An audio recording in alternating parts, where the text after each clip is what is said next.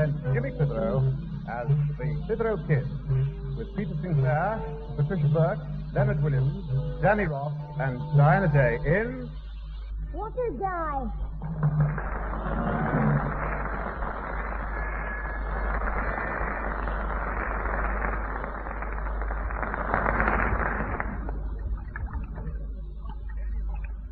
That's better, Jim. After a hard day's work, you can't beat a good wash down in the old sink with your braces dangling. Hey, what's that funny noise, Mr. Whittle? Is your tummy upset? No, it's the plumbing, Jim. It's not old. It's what they call antiquarian. Here, sling us that towel over. The one hanging on the gas oven door. Here you are, Mr. Whittle. Hey, this is a tea towel. That's all right, Jim. I've done all the washing up. Now, while I'm having a rub down, what was you telling me when I started me toilet? About the fireworks. I was telling you why I'd like to light a rip-rap and put it down on his gym shorts. Oh, what? You were saying he'd been going around together collecting pennies with a guy. That's right. We went into partnership. His die and my pram. 3 equal shares of the profit. That's what caused all the bother. I'm sorry, Jim. I don't copy you just yet. Now, just cut the cackle and get down to the Burr credentials. What happened over the share out? Well, I'll show you with these pennies. I was sharing them out like this, you see. Huh? A penny for you, Ozzy. A penny for me. That makes tuppence for you, Ozzy. And 1, 2, tuppence for me. That makes threepence for you, Ozzy. And 1, 2, 3... threepence for me. That makes fourpence for you, Ozzy, and 1, 2, 3, fourpence for me. But, Jim, you've got 10 pennies to his 4 already. I've heard of cooking the books, but this is a 7-course dinner. Didn't he rumble what you were doing? Yes, he did. My own fault. I should have waited till it went a bit darker. Why's that? Then he wouldn't have noticed these pennies were buttons.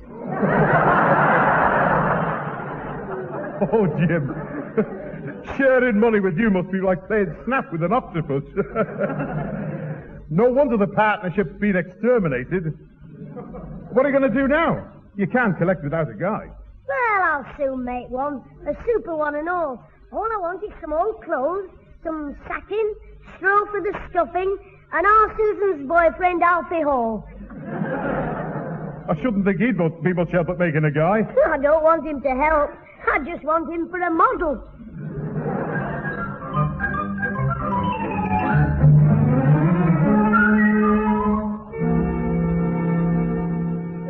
Another cup of tea, Theodore? No, thank you, Mrs. Clitheroe. I won't have a second cup. Oh, go on. There's plenty more in the pot. No, thank you. But I've noticed I'm putting a little fat on my pot.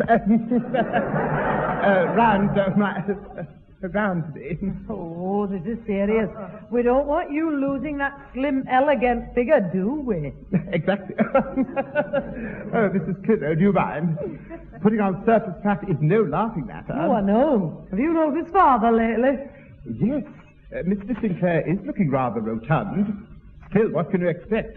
He does like his glass of beer. Yeah, the way his clothes are fitting him, he's more like one of the barrels. And I daren't give them away. You should have been here yesterday when Mrs. Peters called about the jumble sale at the church. Oh, the trouble I had getting father to part with his old clothes. Oh, I know what you mean. I remember the struggle I once had trying to get some clothes off Mrs. Billington. Really? Oh, I don't mean it that way. Oh, you are in a frivolous mood tonight, aren't you? You're all right, Pat, all right. Well, what have you done with it? With what, father? Old sports coat. Where is it? I haven't got it. I'll bet you haven't. Probably just passed through your hands on the way to the jumble sale with all my other clothes. I think I'd better join a nudist camp. Hello there, Mr. Sinclair. Hello, Theodore. Now, look, Pat, I won't have you giving my clothes away without my permission. I haven't given your coat away. I don't know where it is, and I don't care either. Hello, what's this? Today in Parliament? Oh, that's just what I want. My dear little grandson coming in with his wisecracks. Oh, I'm glad you're in a good mood, Grandad. I've got something to tell you. I've tried it on and it fits. What are you talking about? That mouldy old sports coat with the beer stains on it. What? Jimmy, what do you know about that sports coat? It's just right for my guy, folks. What, you young rascal? I'll turn your hide off. Oh, heck, what have I done wrong now? Taking my coat without asking me, just for your stupid guy to wear. But, Grandad, it's only for a couple of days. You can have it back Tuesday morning, and I'll slip you some treacle toffee in one of the pockets. Oh, don't try to be funny with me. No, I want that sports coat back this minute. Right now, do you understand? Oh, all right, Grandad. But I didn't think you'd mind. I mean, Mum said you'd got a bit too big for it. Look, I don't want any comments from you about my size. You'll return that coat this minute, and you'll stop borrowing clothes for your guy. Now, do you understand? Oh, heck, does that mean you want your kilt back as well? My kilt? I thought you'd think I was clever making a guy that was different. I was going to call him Guy Mac Fawkes.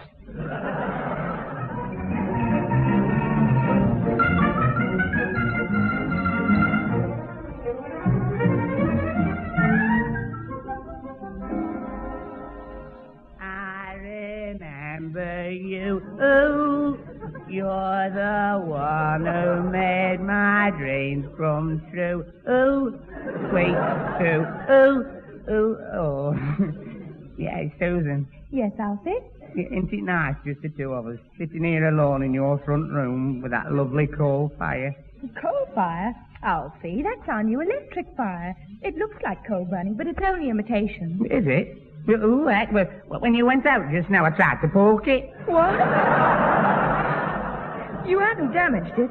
Oh, Grandad will go mad. Yeah, it's all right, Susan. I was only having you on. Yeah, I fooled you for a minute, didn't I? Hey, can I ask you a question? What is it? Well, it's something I've been wanting to ask you for days. Well, what is it? Well, Susan, what I want to ask you is this. What have you done with my cotton trousers? What have you done with my cotton... Okay? What are you doing in here? Sitting by the fire with you, Susan. Not you, Alfie, him. Jimmy, what do you want? I scrounged some old clothes up the street for me guy. I put them in the kitchen just now while I went out for 2 whipped cream walnuts, and when I got back, they were gone. Well, you must have eaten them then. Alfie, if anybody ever tells you you haven't got the brains of a donkey, thump 'em. Because you have. You have, huh? Look, I know what's happened to those old clothes. I thought there were some more things for Mrs. Peters' jumble sale, so I took them across to her house. What? You big daft Nellie. Now, there's no need to be like that, Jimmy. Susan did what she did without knowing. Well, I mean, she knew she was doing it, but she didn't know what she was doing when she did it. She thought she was doing something else. It's all right, you talking, Alfie. What would you do if she took your coat and trousers? Freeze to death. Look, if you want to get them back, all you have to do is to go across to Mrs. Peters' house. Tell her it was a mistake and ask for them back. All right, then. I will. But be careful when you knock on the door. Little Shirley might answer it. And you're scared of her, aren't you?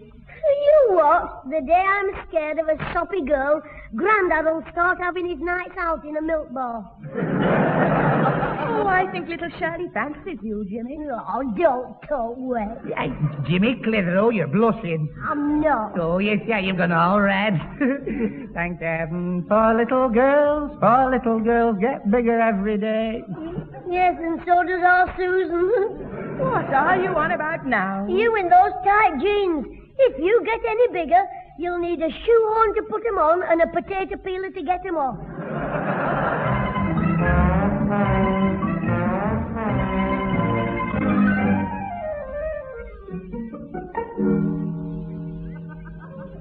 Well, it's nice of you to call round, Jimmy. Come into the living room. No, I don't want to disturb anybody. Oh, there's nobody in. Mother's out collecting jumbles.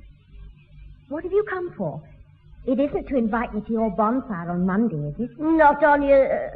No. I've come for some old clothes. Oh, I see. Yes, I put 'em on one side for me guy, but our Susan brought 'em across to your mother by mistake. Oh. So I've come to ask her for them back. Oh, I see. Well, perhaps I can get them for you. All you've got to do is ask me. Oh, good. To your bonfire. Oh, heck. Look, Shirley, I can't invite a girl to me bonfire. I'm in the Black Hand gang. If Ozzie and Charlie Thompson knew, She wouldn't half give me what for. Well, who cares about them? I don't. You would do if they hung you on the school railings by your trousers. They did that to you? Yes, and I'd have been there yet if my buttons hadn't have snapped. Oh, because I walked out of singing practice with a girl. Oh, you went out with her, did you? I had to. We both put our hands up at the same time.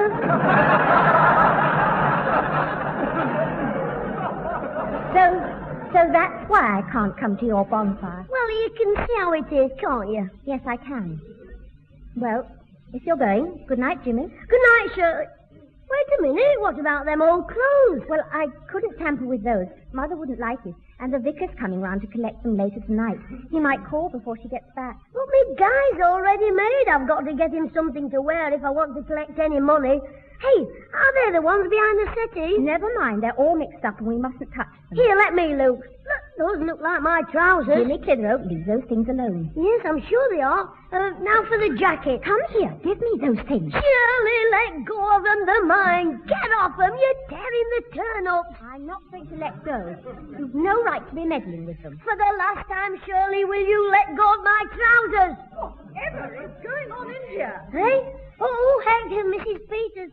I'm just teaching Shirley how to play tug of war. He's not. He's trying to take some of the clothes. Jimmy Clitheroe, I'm surprised at you. Well, some of these clothes are mine, and that's why my mum told me to come and ask for them back again. Oh, did she? Yes, she did, so you better just... Mum. Get out of this house, you young hooligan. Well, Mummy, it's all a mistake. I can explain. Look, I'll deal with you when I get home. Now, just apologize to Mrs. Peters and then clear off. Oh, heck. I'm sorry, Mrs. Peters. That's all right, Jimmy.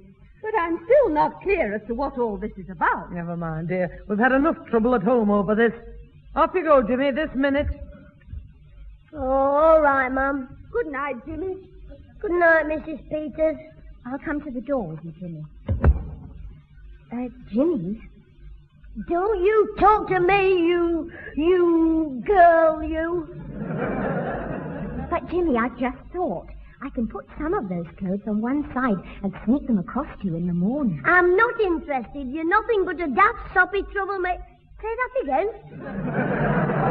But Mummy's collected so many, she'll never miss them. I'll get some for you, shall I? Oh, thanks, Shirley. You're a pal. And in return, you'll invite me to your bonfire. Yes, this is blackmail. Look, Shirley, I daren't have any girls at my bonfire, not with Ozzie and Charlie Thompson around. But, Jimmy, it's childish. You mean to say you daren't let them see you with a girl? Listen, do you know what they were going to do to me the other night? Get some glue, stick feathers all over me, and then throw me in the duck pond. And all because they said they saw me walking home with a big fat girl. But they didn't do that, did they? No. When they got a closer look at her, they ran away like mad. She must have been a big girl to scare them like that. Big girl? It was me granddad with his kilt on.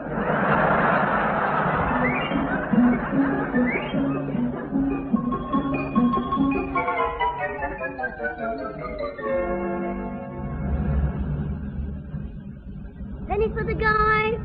Penny for the guy. Don't forget the guy, sir. Hey, sir, don't forget the guy. Hold me homework. Oh, Sonny, will you get out of me way?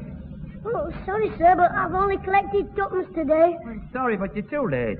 I've just given all my pennies away to another boy with a guy. Oh, well, don't worry about that, mister. I'll get you some change in the sweet shop here. You cheeky young devil. Clear off. Go on, out of me way. Oh, this is a dead loss. Hey, lady, don't forget the guy. Remember, the 5th of November. Oh, another one. You're unlucky, Sonny. I don't think I've much change left. Oh, anything will do. Well, I gave most of it to another boy round the corner. Oh, dear. Well, I'm afraid that's all I have. Oh, it doesn't matter how much it is. As Mum says, it's the thought that... What's this? A blooming halfpenny?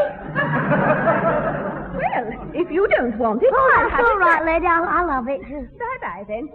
If I see you tomorrow, I'll give you another contribution. Ooh, marvellous. Then I can get weighed. Hello, Jimmy. Having any luck? Yes, plenty, and it's all bad. Everybody I ask say they've just given all the money to somebody else. At this rate, by Monday, I'll be lucky if I can buy a share in a box of matches. It's hardly worth the row. What row?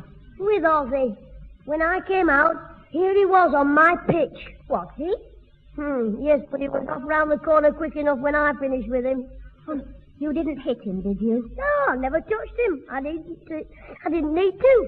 I just picked up his guy, twisted his head round backwards, bent its arms, tied its legs round its neck, threw it on the pavement and said, "Right, Ozzy, you're next." Oh, Jimmy, you are terrible. I'll bet he's still running.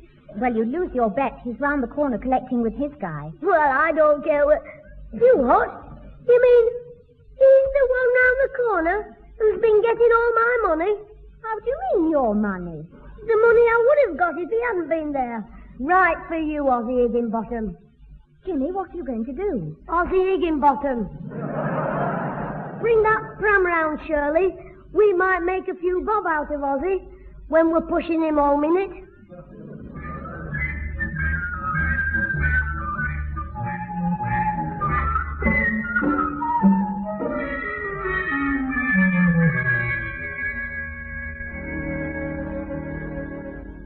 Hold the head still, Alfred. I can't sew him properly if you keep fidgeting. Oh, I'm sorry, Mr. Clitheroe, but I am enjoying this. You know, I haven't made a guy since I was a kid. What do you mean? I made that guy. You're just repairing it. You what? Well, when you brought it back, all you had was an armful of straw and a heap of old clothes. Yes, Oswald Higginbottom certainly made a mess of it. To think he attacked you simply because your guy was better than his. I'm glad you didn't retaliate. Yes. Well, I did sort of defend myself. Oh, yes. Well, he struck you first, didn't he? Yes, he hurt my knuckles. I mean, my feelings. Well, always remember the soft answer, turneth away wrath. That's what my mother always says when she hits my father. She says that the coward strikes the blow and the brave man gives you cheek. I mean, turns it round. About the cheek. The other one, that is, I think. Chew his mouth up, Mr. Craythorpe. Check. The guy, I mean. I want to go out collecting. Oh, yes. Well, don't be impatient, James. Alfred, pass me the needle, please. Yeah. Cotton. There. Thimbles. There. Scissors. Luke, Dr. Kildare. Just tie the ends up and let me get out. You'll find Jimmy in there, Mr. Higginbottom. I'll just go and get my mother. Thanks, Susan. And while you're at it, you'd better get an ambulance for him. Oh, it's the 8 man. Clitheroe, I'm going to give you the hiding you deserve. Hey, now, just a minute, Mr. 8-Man. Monkey... You can't come here hitting a boy. Oh, and who's going to stop me? I'm not sure. Mr. Craythorpe will. That's a good kind, James. Keep quiet now, James. Now, look, Mr. Higginbottom, can't we talk this over quietly and sensibly? All right, we'll talk it over. As soon as I've clouted this brat. Come here. Oh, help, please. He's gone mad. Send for the vet. What? Oh, help, Mr. Craythorpe. Alfie, tell him he's a coward if he hits me. He's right, you're a coward. Oh, am I? No, not you. He means you should turn the other cheek. I haven't finished belting this one yet. Oh, let go, you big bully. Mr. Higginbottom, stop that. What do you think you're doing? I'm sorry, missus. I'm afraid I've lost my temper. Oh, Mum. Oh, Mum, he's broken every bone in me sit upon. You'd better have a good reason for this. Listen, my lad was minding his own business, out with his guy collecting for bonfire night, when this delinquent of yours comes dashing round the corner, swinging his guy round his head and starts batting Ozzy with it. So, that's how your guy was broken. Is that true, Jimmy? Yes, he's got a hard head, you know. I mean, did you set on him first? Oh, that's not all. After that, he made Ozzy sit in an old pram for half an hour with a mask over his face. Well, I didn't want to frighten the people. What was that? I didn't want to fight it in front of the people. Look, Mum, Ozzy pinched my pitch. That'll do. I'm sorry, Mr. Higginbottom. You can leave this to me. Jimmy's grandfather will have a few words to say to him later on. Yes, and I know what they'll be. You must learn never to bully someone weaker than yourself. And he'll wallop 7 bells out of me.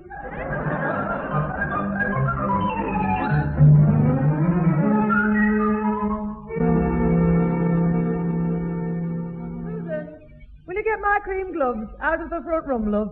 They're in the top drawer of the sideboard. Oh, all right, Mother. I'm not ready myself yet. And give your grandfather a shout. It's 10 to 11, and you know how the vicar hates people coming late to the service. Righto, I'll call him. I'd better call Troublemaker as well. Grandad, Jimmy, it's 10 to 11. Mother said to hurry up. Is that you, Susan? Or was it the croak of a wild bullfrog? Oh, you're in the lounge, are you, funny boy? Well, get out of my way. I've got to get Mother's gloves, and you better get ready for church. I'm not going. Oh, aren't you? Well, Grandad will soon change your mind. Oh, no, it won't. I'm not bothering today. I think I'll wait till Saturday and go to the church bingo drive. Susan, haven't you found my gloves yet? Oh, sorry, Mother, I'll get them. By the way, Master James isn't going with us to church. Yes, I know. Here you are. Do you mean you're letting him miss church? If anybody needs a sermon, it's him. You can talk. You only go to church to show off your best frocks and to see how good-looking the new curate is. Jimmy, will you stop this? Is that your scamp up to now? He's being his usual horrible self. And what's more, he said he's not going to church. Is that so? Well, you'll be at the church with us in 5 minutes, my lad, or I'll know the reason why. Jimmy went to the children's service at 9 o'clock, Father. Oh, did he? Yes, so I won't be with you in 5 minutes, and you know the reason why. All right now, all right, that'll do. I'd still like to know why he got up early.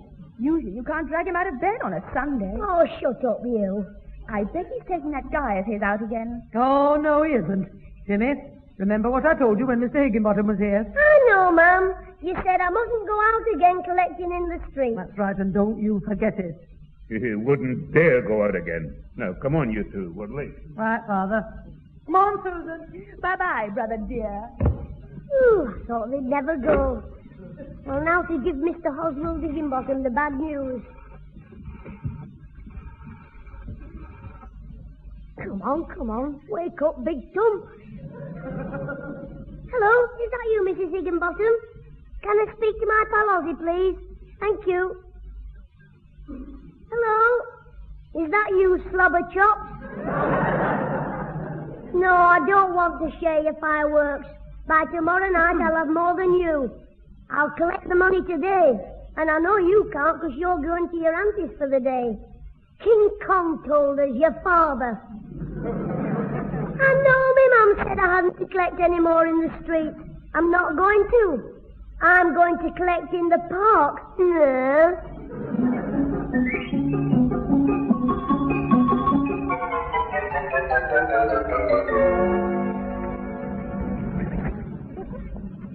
Penny for the guy. Don't forget the guy, sir. Thank you, sir. Oh, hello, Jimmy. I was just having a walk through the park. Good. Keep walking. I think you're very cruel sometimes. Look, Shirley, if the Black Hand Gang sees us, I'll have to play Puss in the Ring. That's a girl's game. Not the way they play it. They stand round you in a ring and slap you in the puss. Oh, all right. I'll go. I didn't expect to see you anyway. I thought you'd been forbidden to do any more collecting. In the streets, my mum said. This is the park. Oh, Jimmy, you are a twister. That's what Ozzy said, only he told me what kind of a twister I was. I'll bet he's going mad because I'm collecting today and he can't. Funny talking about Ozzy. I saw him about half an hour ago speaking to Mrs. Billington. You did? That's right. Well, I don't. Hey, up. Hey, I've just seen her. Look, Beaky Billington. I think she's spotted us. She's pointing her nose in this direction. Well, what does it matter? Well, you know what a mouth she's got. She's sure to tell me, Mum, she saw me collecting with me guy. Oh, she's coming. Oh, heck. Well, maybe she won't say anything. Who's a human carrier pigeon? She'll take one loop, tie a message to her leg, and she'll be off. Good morning, James. Charlotte? Hello, Mrs. Beaky Billington. Good morning, Mrs. Billington. Well, I must say you surprised me, James. You've given me a bit of a shock and all. I mean, it's a nice surprise to meet you when we were taking the guy for a walk. Mrs. Billington, Jimmy couldn't collect anything yesterday, and tomorrow is bonfire night, so he had to collect on Sunday. Oh, quite. Well, the better the day, the better the deed. I mean, who am I to object if Mrs. Clitheroe approves? Well, that's it. My mum doesn't know. Oh, well, it'll be a surprise for her then when the vicar tells her. Oh, heck. Well, how much have you collected? 4 and 3. But that's nothing to what I'll collect when I get home. As much as that? Oh, I thought you'd only just started from what Oswald told me. Ossie Higginbottom? Of course, he gave me your message. Eh? What message was that, Mrs. Billington? Oh, didn't you tell Shirley, Jane? No. Well, Shirley, perhaps you thought James was collecting money for his fireworks. Yes, I did. Well, you're wrong, isn't she? Is she? She is. Yes, all the money James collects is for the vicar's bonfire fund for the poor children of the parish. Oh, blooming heck. I must say, James, when Oswald told me, I was pleasantly surprised. I must remember to thank him tomorrow with a Roman candle. And it was very nice of you to want me to give the money to the vicar. He's too shy, I suppose, Shirley. Yes, shy 4 and 3. Well, if you give me the money, I'll make it up to 5 shillings and take it to the vicar. All right, here you are. Thank you, James. Oh, well, I'd better be off. Bye-bye for now. See you again. Look at her walking away with my money. She's not a pigeon, she's a thieving magpie. Well, I've had it now. What a bonfire night it's going to be. Look, Jimmy, I told you, I got a box of fireworks at home. Oh, well, there's nothing else for it. We'll have to go together. Oh, good. But I let them off, and you keep back out of the way. Well away. Now, look here. In case you may get hurt, I mean. All right. What time shall we meet you? Well, about 3:30. What do you mean, we? Well, you see, Gillian Simpson, Sheila Carter, and I bought the 10-shilling box between us, so there'll be 3 of us with you. Oh, no, that does it. It's all off. All right. I hope you enjoy yourself watching everybody else letting fireworks off. Well, it's no good, Shirley. If the gang saw me with 3 of you, they'd murder me. Wait a minute. Unless... Okay, I'll do it. But if any of the gang come up, the 3 of you'll have to pretend to be crying. Crying? What for? Look, if they think I'm helping you, I'll be shot. But if you're crying, it'll be all right. The gang might even promote me. Because they see us crying? Yes, because they'll think I pinch your fireworks.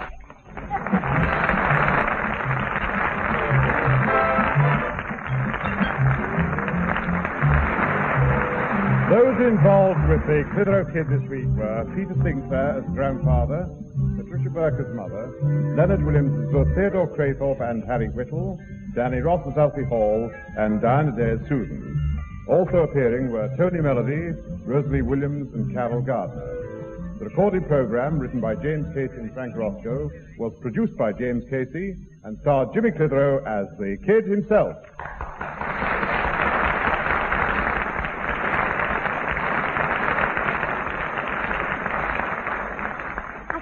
To tell you I'm not letting the fireworks off after all. Mum says it's too dangerous, and I suppose she's right. Mr. Craythorpe is going to do it for us. Hurry up, James. This should be a very pretty one. Right-o, Mr. Craythorpe. So listen, kids. Get somebody to let yours off. It's safer. Oh, yeah, no. But get somebody sensible.